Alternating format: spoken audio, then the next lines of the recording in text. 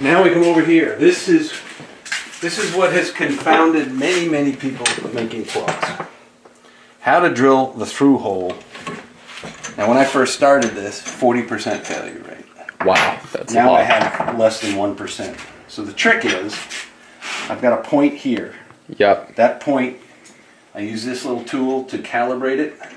I'll put this in, lock that down loosely, but that point is right below the center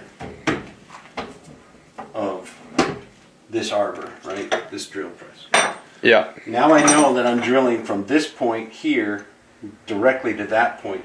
And it doesn't matter what angle I have the plug on, if I put it over that point, I'm going to be drilling towards each, in a straight line towards each other.